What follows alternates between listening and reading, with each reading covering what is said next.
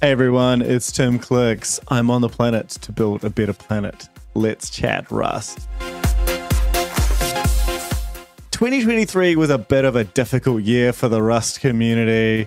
You might have heard people complaining about a draft trademark policy, which turned into this kind of huge melodramatic internet fight, like a cake fight or something. There was a lot of animosity about whether or not this language is going to get overrun by Zig, it might get destroyed by Carbon, and a whole bunch of other things. But I kind of want to say, you know what? Let's look at the evidence. I'm pretty sure that Rust is going to continue to grow through 2024 and through 2025 and become one of the central pieces of software infrastructure for the next several decades. And it is a solid bet. My name, again, is Tim. If you want to hit subscribe, that's up to you. If you want to hit reply, that's also perfectly valid, because I'm sure that there is a lot of emotions about this particular topic. So feel free to comment, find critiques in my argument.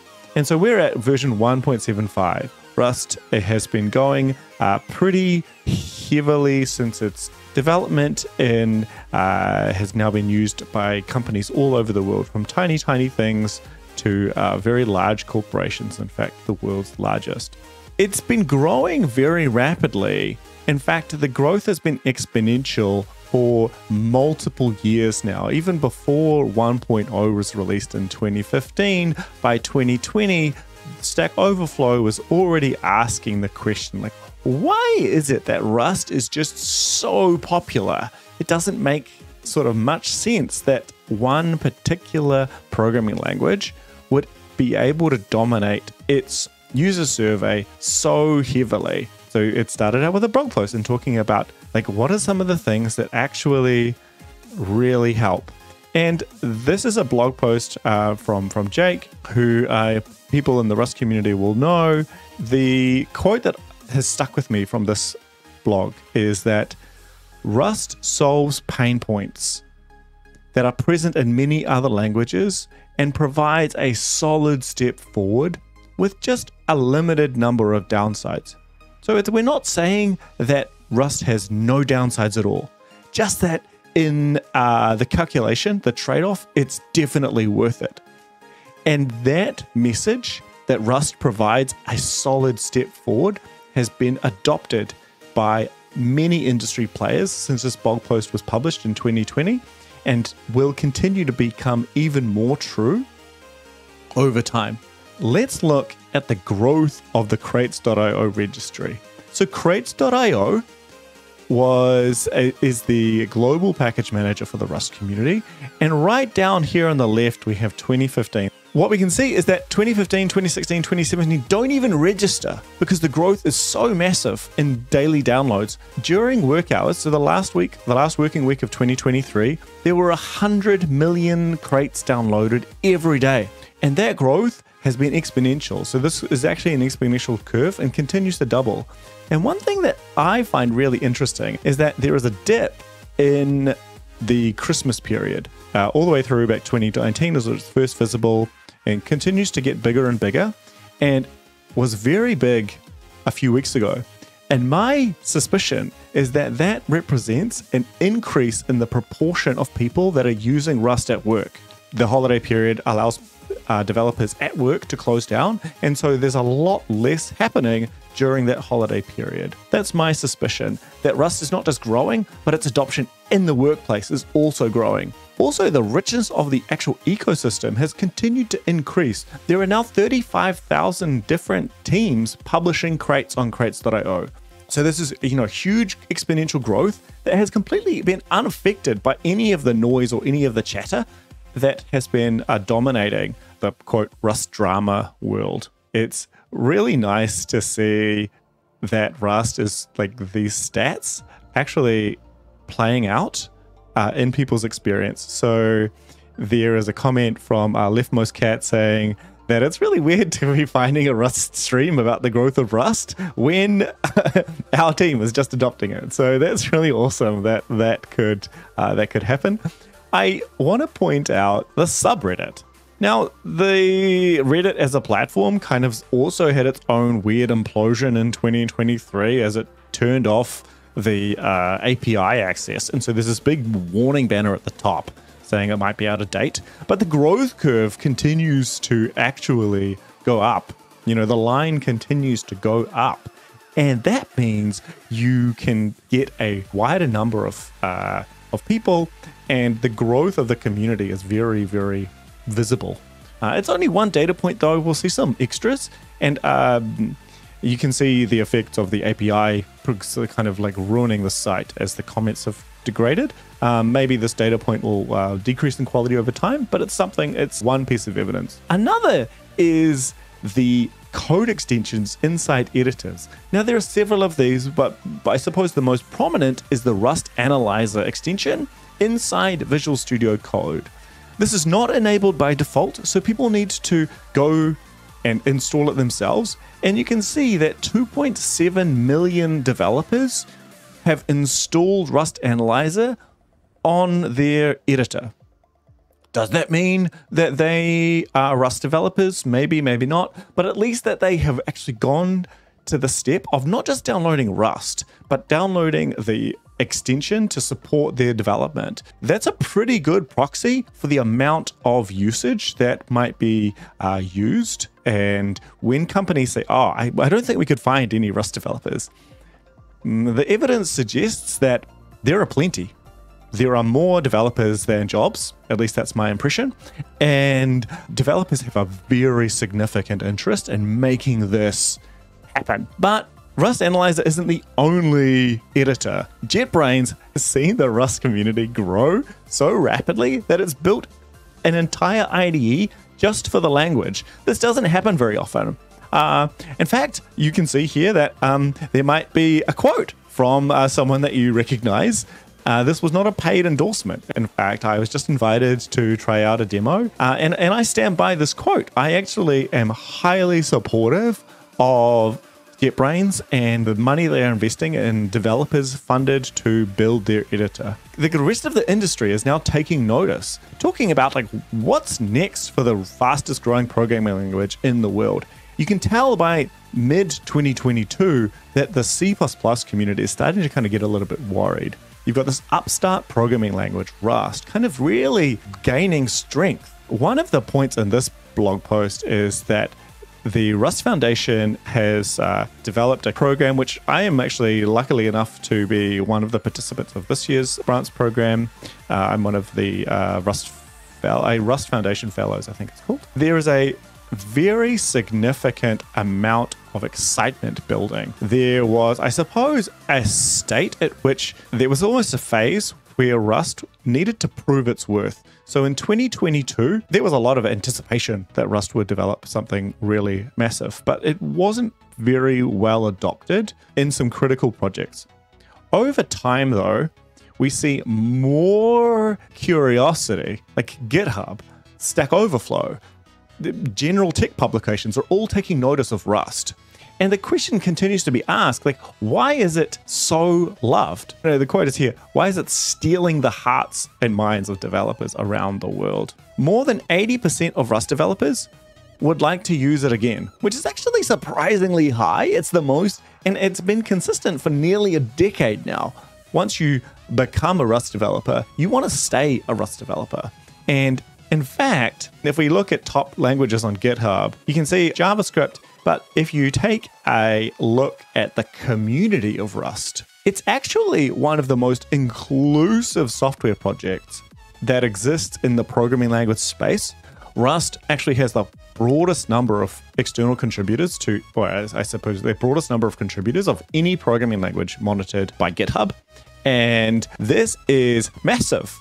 It shows that essentially the core of Rust, that is its community, its developer ecosystem, is continuing to move forward and bring in new developers, even in the presence of kind of like let's say this horrible term headwinds, which like economists seem to love. You've got this growth of people really wanting to use the language in a very nice kind of way. My hope for Rust is that it produces a new wave of software, that we can create a new normal, that software can be robust, that it does not need to be brittle. It needs to be it can be energy efficient, and it can be respectful of both developers in terms of fewer frustrations around packaging or building or distribution, as well as friendlier to users. Users deserve snappy, efficient, responsive applications. Mobile means that batteries and power usage are very, very important. People can use the M2 Max if they want, if they're in a very wealthy country and they can afford to use developer tools or the top end of a laptop. Most of the world does not live in the top end. And energy efficiency is extremely important. And being able to ensure that Rust can grow its contributor base is going to be one of its biggest challenges, because one of the downsides is that Rust does tend to kind of burn out people. It is a magnet for people that kind of give a Rust is a magnet for people who are energized. It's a magnet for people who are innovative. And that means that there is a relatively high degree of frustration as well. But again, it's not just contributors that matter. It's actually very large companies that want to invest, let's say, millions of dollars. And one of the most interesting tweets to come out of last year was a tweet from David Weston from Microsoft that Rust is spending about $10 million on being able to support as a first-class engineering language inside Microsoft, which includes the adoption of native code inside the Windows kernel. And this is not the only small place. Here is a white paper, several thousands of lines of text, prose, addressing memory-safe languages, produced by the NSA, and in fact, all of the Five Eyes security intelligence agencies that relate to cybersecurity. And interesting thing about this is if you look at its list of memory-safe languages, we've got C#, Go, Java, Python, Rust, ding, ding, ding, Swift. The only language in that list, and in fact, that's actually quite a small sample of all programming languages, but let's say that's the list. They all come with a trade-off, and that is you need to bolt on to your application an extra runtime. You need to slow down your application while there is a piece on the side that is checking your memory allocations. It's checking all of your pointers. It's freeing memory for you. It's allocating memory. It's called the garbage collector. Rust does not. Of all the languages that have been proposed to take over Rust, like Zig or say Odin is another really cool systems language. There are a bunch of other sort of upcoming languages as well, but C++ is the primary, as I said, the predominant language in the space, provides the speed, but not the safety. Rust is the only language that provides both. And that will continue to be the case, and hopefully there'll be some easier to use language. Language designers will be able to create a new language that is even better than Rust. But until that comes, Rust is going to continue to increase its momentum. It's going to feel like 2023 was actually just a blip in the radar compared to the full growth. So we're getting these messages like Microsoft is spending $10 million. The NSA even develops recommendations for languages, for memory-safe languages, of which Rust is the only one that does not impose runtime cost. If you look at a blog post from Android, and in fact, specifically Android 13, the use of memory-safe languages was a big consideration for Google. About 1.5 million lines of Rust was introduced. There were 0 security vulnerabilities introduced by Google's adoption of Rust. That compares to a historical density of more than 1 vulnerability per 1,000 lines of code in their C++ components. So if you are a large software vendor, or even if you're a small software vendor, if you have any users at all and you care about security and you also care about speed, then you need to consider Rust. You don't necessarily need to adopt it. You might decide to take on the risk of security vulnerabilities and patching and linters and sanitizers and all the rest. You could do that if you want. But now Rust has established itself as part of the ecosystem. It's established itself as a mainstream player. We now have Microsoft, Google, the security, the security intelligence community all think looking at Rust. But wait, there's more. Rust is also coming into the Linux kernel. In fact, the first components of it are actually like already happening. And this is like ridiculously important. This now means that Rust is a component in every major operating system that is now being deployed across the world. Server-side, client-side, and in mobile devices, which is kind of ridiculous, really. Furthermore, you get the CTO of the Azure group with inside Microsoft, like sending out a grenade saying that C and C++ are now such a threat that they should be considered deprecated. That is a massive statement. Microsoft is a very large company and has many software developers. And this probably, I'm sure, as someone who used to work at a very large company, when something like this happens, the rest of the immune system of the organization kind of responds to it by saying that, whoa, what are you doing? Like all of Office, I'm pretty sure, runs on C++. All of other parts of the company, you will use C++, use native code all the way through. There is lots of native code written at Microsoft, not just C#. The statement that Rust is an equal player, or in fact above the traditional languages, is just incredibly important. Some of the other internet infrastructure is also being rebuilt or re-implemented in memory safe languages, and in particular in Rust. So some friends of mine based in the Netherlands, a consultancy called Tweedlegolf, are rebuilding NTP. So this is the protocol that coordinates time between different computers. And it turns out you're just part of a network of computers and everyone's checking what is your time? There are only a few atomic clocks in the world, and those clocks sort of set the time. If you want to know more about NTP, by the way, I have actually written a client in my book. Just a quick plug. If you want to know more about NTP, we actually build an NTP client from scratch in Rust. And it's really kind of a really cool protocol because it doesn't even use HTTP. It's very low level. It doesn't even use TCP. But wait, there's more. OpenSSL is being replaced by a project called Rustls, or Rust TLS. Linux kernel, AV1, which is a decoder, which is actually kind of important because user input is inherently dangerous. Sudo, the command for elevating privileges inside Unix, is being rewritten. We talked about NTP. Apache HTTP D, which is the component of the Apache HTTP web server that upgrades connections from HTTP to HTTPS using TLS or transport layer security. It's being rewritten. We're sort of solving DNS.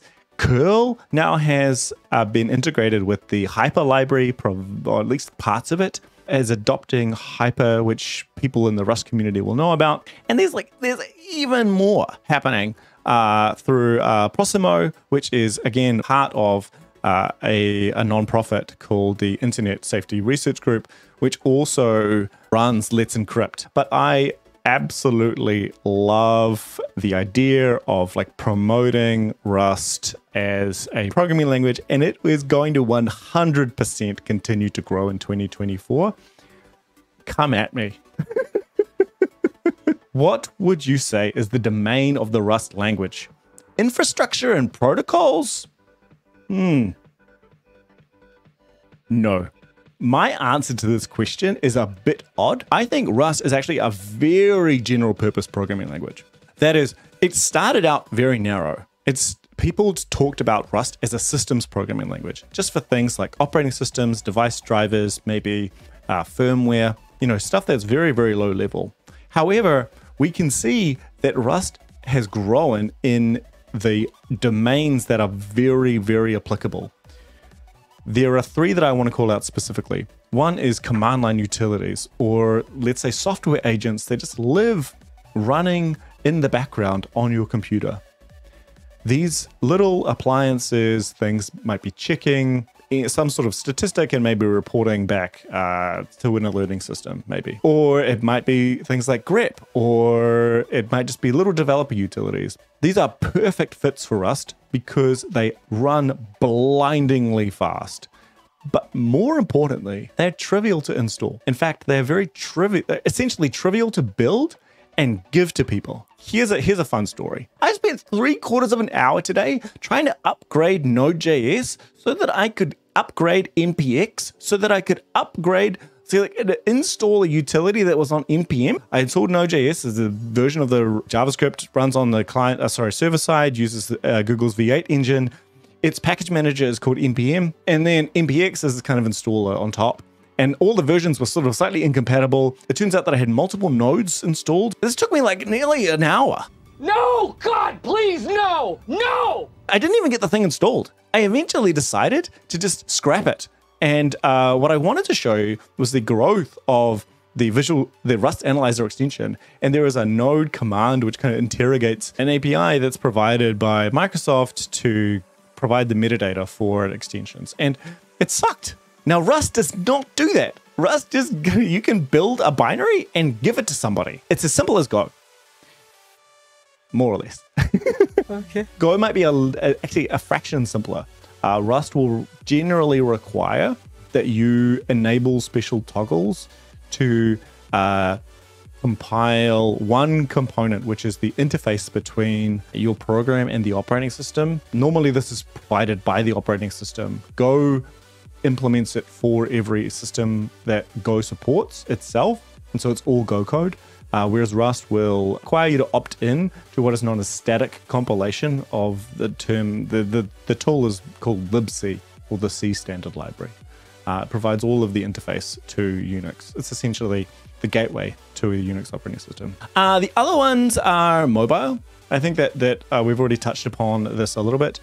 The mobile ecosystem is still relatively fresh for a new player. I think that there is a lot of opportunity for displacing Java, and Rust, it can hook in to Android or to iOS via some of its native functionality. That one's a little bit shakier. That one isn't on such a robust ground, but I think the possibility is there. Particularly, but the last one I think is also quite strong, which is Rust for the web, both client side via WebAssembly. You can compile Rust to a low-level form that browsers understand, but more significantly, actually, on the server side. So essentially, you create an appliance that sits and listens on HTTP, eats JSON, chews it up, and spits JSON back out. Like, Rust does that so fast. You might have needed like a 32 gigabyte instance, might take you like, I don't know, 256 megs of RAM. And so suddenly your costs for running this microservice decrease from, I don't know, $20 a day down to 20 cents or less. That, I think, is another huge benefit for Rust. It's not just the memory safety. It's the fact that the build system works. It's the fact that it gives you so much freedom. Because you don't have to get frustrated with these tiny, tiny details around packaging, around building, around distribution, around deployment. Rust is just so fast. It's just almost unbelievable if you've used something like JavaScript, or I guess Node, or Python. I mean, I was a Python developer for about a decade before Rust, and it still blows me away how slow Python really is. Aren't systems programming languages general purpose? Yes, in some sense though. It's the similar thing to if you try to categorize like a biological species. There are no very definite boundaries between one species and another. These are just useful classifications. In the case of systems programming, it's not even clear what a systems programming language is going to be restricted to. The very first Rust project that was larger than the compiler. In fact, the Rust compiler wasn't even written in Rust at first. It was written in OCaml. So the very first Rust project was the Servo web browser. So arguably, Rust was never a systems language because I don't think a web browser would fit inside the historical definition of a systems programming thing. It sounds much more like it's in the user space. It's an application level. It's not a file system. It's not a device driver. It's not a piece of middleware. It's something much higher level and user facing. And so the taxonomy is always fluid. And I think in Rust, it's especially so. But in the question is like, is there a systems language that is not general purpose? No, there isn't.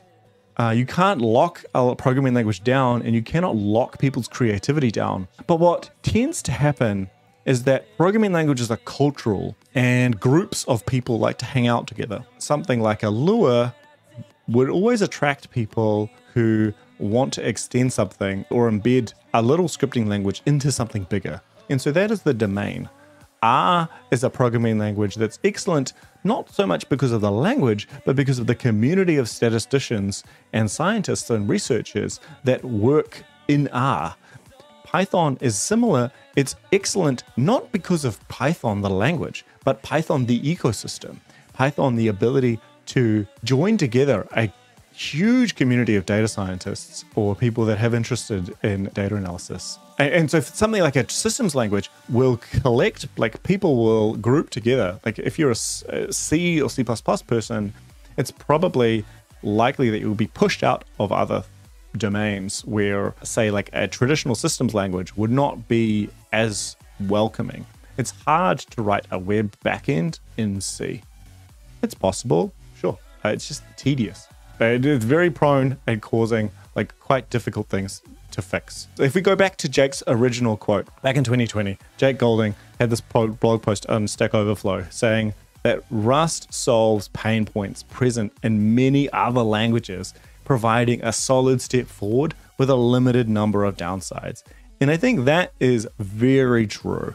Rust continues to demonstrate that the combination of power in terms of performance and reliability and efficiency combined with developer ergonomics, it just allows it to be used in like the build system and all of these things that are kind of like the developer experience of using Rust makes it very hard to go back to other programming languages. From that point of view, Rust is especially good at like jumping out of its box. Is embedded going to be one of those three areas? It wasn't, but it probably should have been. I have a bunch of hardware devices, and I'm going to be creating some more project-based videos talking about how to use Rust. In particular, I'm trying to see if I can get my hands on the dev kit from Espressif.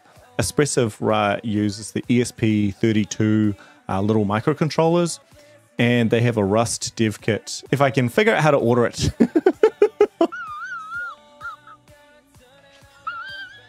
I will get my hands on it, and we'll see if we can create some more videos with some tutorials, because we've got to shove C out of the way. Not because we dislike C, but just because C was a tool for its time. It is not the pinnacle of software. It does not provide enough protection from things like invalid access or invalid memory access. And so even if you enter on a system that doesn't have an operating system, you don't have virtual memory. So there's a greater use of what Rust calls unsafe. And so maybe that's inherent, but there must be a place for Rust inside the IoT world, because IoT devices are getting bigger and bigger and bigger. And soon they're going to be running exploits on all over the place. And I don't want my smart device running C. Like, I really don't. I have not got a smart TV in my house.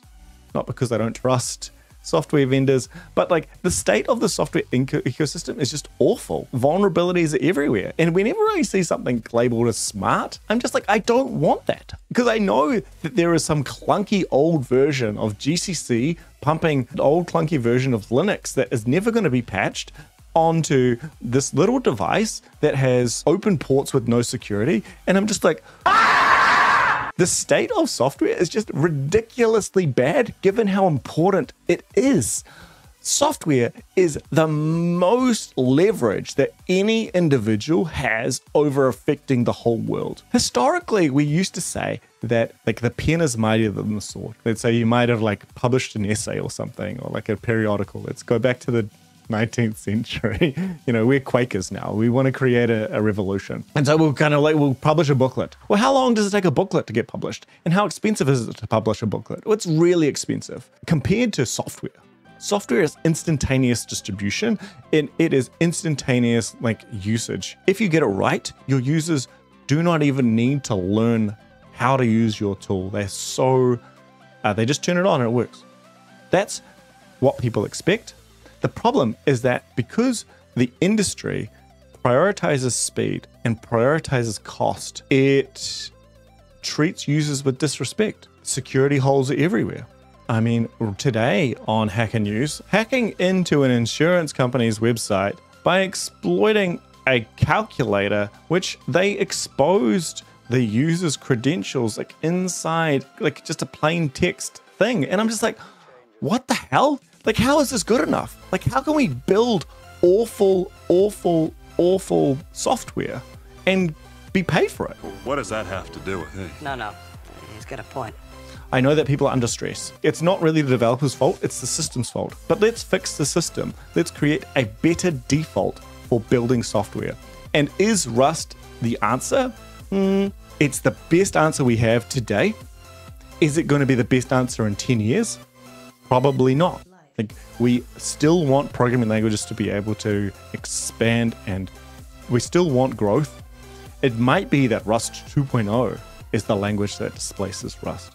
It might be that some other language. Of all the options that we have, if you require speed and if you appreciate the developer-friendly experience of having things like the build system working. Sorry, C++, you really need to fix that. Actually, lots of people have tried to fix builds. In fact, there are like many attempts. That's one of the reasons why there's make and CMake and scones and basil. There's meson. There's like a lot. There's been a really fun discussion. There'll be more coming down the line. So please hit that follow button, hit the subscribe button, whatever one's there. If there's something flashing at you, do click it, because it's just absolutely wonderful to participate and see everyone's excitement and enthusiasm. I will wrap up. Take care.